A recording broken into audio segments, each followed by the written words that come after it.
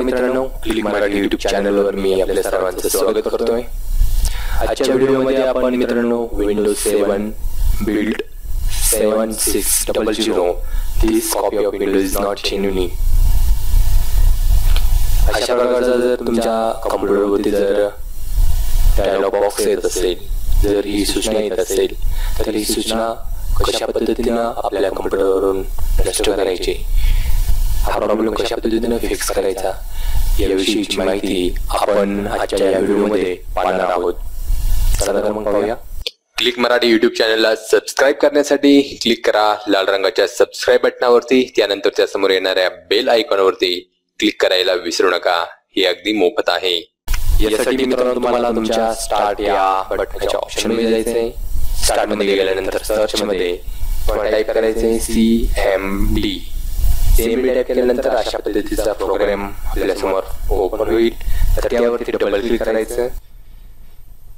मित्रांनो यावर double click केल्यानंतर अशा पद्धतीची फाईल आपल्या समोर ओपन झालेली दिसेल ॲडमिनिस्ट्रेटरची।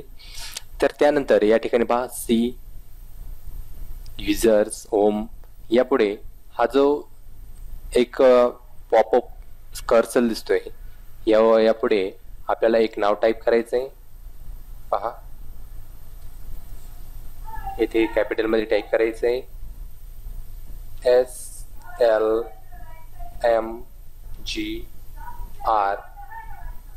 स्पेस डॅश REARM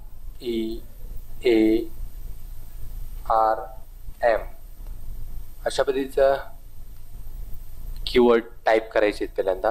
पहा हे जे काही कीवर्ड आहेत हे दोन्ही कीवर्ड टाइप करून घ्यायचे आणि त्यानंतर एंटर बटन प्रेस करायचं।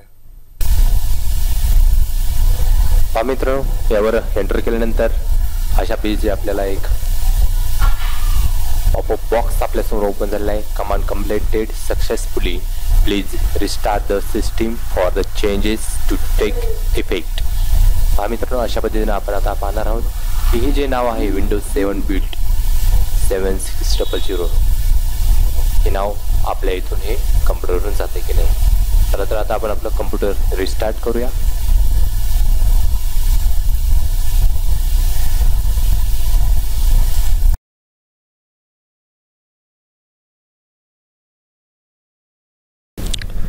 तर पहा मित्रांनो या ठिकाणी जी विंडोज 7 बिल्ड 7600 नावाची जी काही सूचना होती ती आता इथून नष्ट झालेली आहे। तर मित्रांनो अशा पद्धतीने आपण हा विंडोज 7 बिल्ड 7600 याचा प्रॉब्लेम आपण अशा पद्धतीने सॉल्व्ह करू शकतो।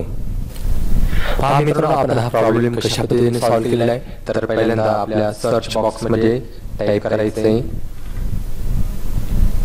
सर्च मध्ये टाइप करायचंय CMD, त्यानंतर एंटर करायचं। एंटर केल्यानंतर मित्रांनो आपल्या समोर जी काही फाईल ओपन होईल त्यामध्ये आपण टाइप करायचंय कॅपिटल मध्ये SLMGR स्पेस डॅश REARM आणि त्यानंतर मित्रांनो त्यानंतर काय करायचंय एंटर करायचंय। एंटर केल्यानंतर मित्रांनो आपला जो काही प्रॉब्लेम असेल तो आता या ठिकाणी आपली जी प्रोसेस आहे ती पूर्ण झालेली असेल। त्यानंतर आपल्याला कम्प्युटर करायचा आहे रिस्टार्ट करायचा आहे।